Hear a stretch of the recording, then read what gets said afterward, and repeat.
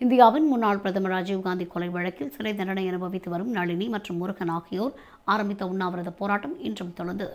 தமது விடுதலையை வலியுறுத்தி அவர்கள் இந்த உண்ணாவிரத போராட்டத்தை நடத்தி வருகின்றனர். ராஜீவ்காந்தி கொலை வழக்கில் முருகன், சாந்தன், நளினி உட்பட 7 விடுவிப்பதற்கான தீர்மானத்தை ஆளுநர் எடுக்க முடியும் என இந்திய உச்சநீதிமன்றம் அறிவித்திருந்தது. ஆனால் இவ்விடயத்தில் தமிழக ஆளுநர் பன்வாரிலால் புரோஹித் இதுவரையில் தீர்மானம் எதனையும் எடுக்கவில்லை.